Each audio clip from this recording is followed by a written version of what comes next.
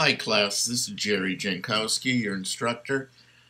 What I'm going to do is I see some of you are sending in emails and are still having some issues, problems with putting your your beer label that you did in Adobe Illustrator onto a mock-up of a beer bottle that's in Photoshop. So I'm going to show you a real abbreviated version. Basically, I'm not giving you any options. I'm going to show you a very straightforward version, okay, on how to do this, all right? So the steps I've eliminated and made this just as simple as I possibly could, all right? Once again, I'm on a Mac, so Command on a Mac is Control on a PC. Option is Alt. Option is Alt on PC, okay? So here we go.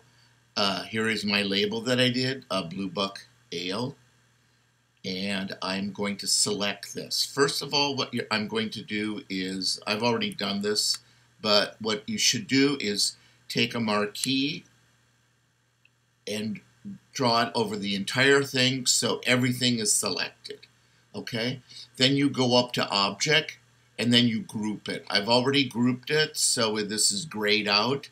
So, but you want to group it just so stuff doesn't fall off. With Adobe Illustrator, you tend to have a lot of parts. So what you want to do is just make sure everything is grouped, all right? Okay, so now what we're going to do is click on it again. Everything is now selected because it's grouped. I'm going to do Command C. C as in Carol, and that's going to copy. Okay?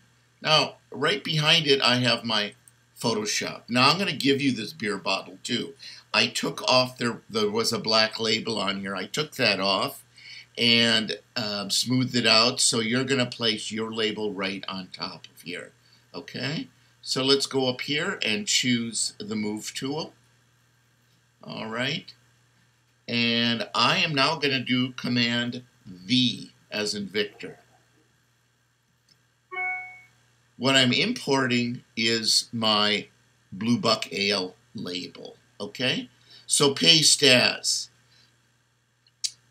Suggest pixels. I would go with the second one. Smart Object is more if you are archiving what you are bringing in, keeping it into a separate folder. Okay, we're not really doing that. So click on pixels, all right? Don't forget this. You've got to do one of these. So click on pixels and do OK. There it is. It's that easy. Now in Adobe Illustrator, you would hold your Shift key, go to one of these corners, and pull it in. Holding the Shift key keeps it constrained so it doesn't get distorted. Okay, we're in Photoshop, so a lot of things are just a little different. In Photoshop, go to a corner, click on it, hold your mouse down, and pull it into the center. Don't hold the Shift key down. You don't have to. Okay, so I'm pulling, pulling, pulling. What I want to do is get this label the same width as this. Okay, I'm guessing that's about it. I'm eyeballing it. Let's move it over here. It could be a little bit bigger. So I'm going to click on a corner again. Make it just a little bit bigger. Okay. And now don't deselect it. Decide where you want it on the bottle. Are you going to have it low? That actually doesn't look good. Middle, I would say middle high. Middle high usually looks the best, like that. Okay? So now let's deselect it, okay? I just clicked on the background, and there it is. I clicked again. All right? All right. We're almost done. Let's click on it again. Go up to Edit. Go to Transform. And let's go to Warp. Okay? Edit, Transform, Warp. All right. Let's make this larger. Okay. Now I deselected. Okay, let's get that move tool again. It's selected. Edit. Transform. Warp. Notice there's no keyboard commands for this, unfortunately. So you've got to do that edit, transform, warp. Okay. Now, this has those handles that we saw in Adobe Illustrator. So get used to them because you're going to see them in other applications of Adobe.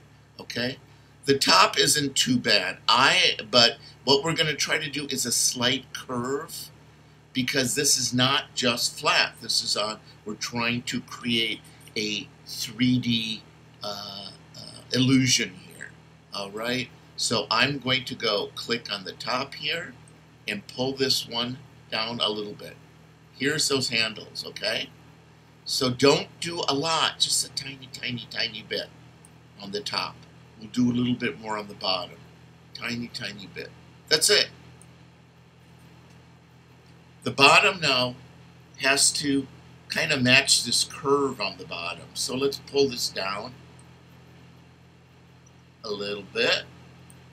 Pull this down a little bit.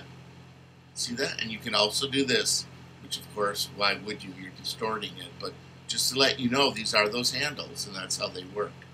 So, and you can also pull it one in and pull one in the other way. So you can do that too if you want.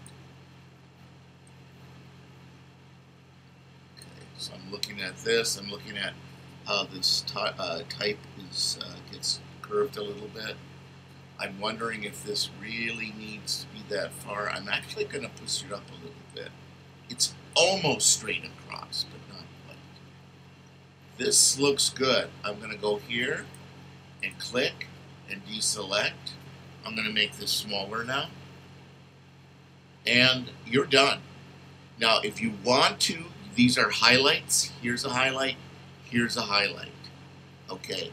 If you want to, you can stop right here. If you are new to Photoshop, just stop right here. Do a save. Actually, what you could do is, these are layers. You could go here to the hamburger and just do flatten image. Just flatten it up, okay? I'm going to do a little bit more work, but so I'm going to take the lock off for you. But right now, just send it in. Save it as a Photoshop. Where is PDF?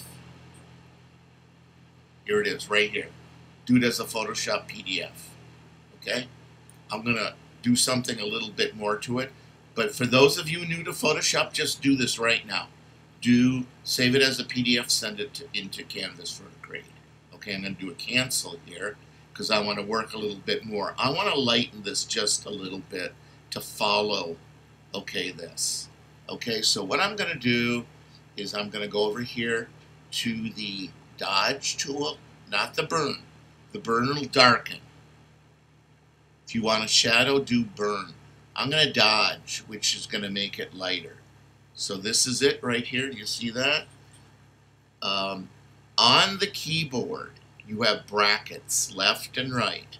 I'm going to press the right bracket, and it makes it larger. Okay? Smaller. Left, right, larger. Okay? Now I'm going to do this up and down. I'm going to make it just a little bit lighter. I have my exposure for shadows. I'm going to do highlights. Okay? Whoa, see, that's too strong. Command Z. Let's go up to exposure and do about 30, 30%. Let's try that. See how that brightens it? Let's do this side.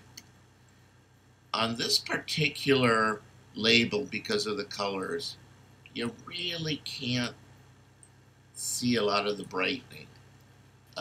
So it's kind of a waste on this particular label. You may have a label where it shows a much better highlight than this. Okay, so you're done. This label is done. I'm going to now do save as.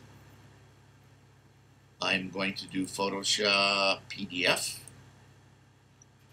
I'm going to do save. And I'm going to choose the latest, which is 9/10. That's it. Leave everything else there. Those are defaults. And then do save a PDF. I've saved that to my desktop, and that's what I'm going to send in. So again, there you go. Pretty simple. Skip this part, the dodge tool, if you are having problems with it. Okay, just because it actually didn't really work very well on here. Look, it just kind of messed up the type. I probably wouldn't do it next time. All right, that's it.